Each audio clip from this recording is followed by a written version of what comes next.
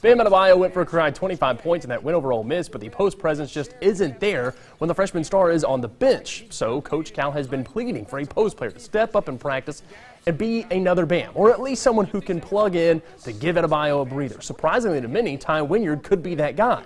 What was Wynyard's response to feeling the need Cal's been asking for?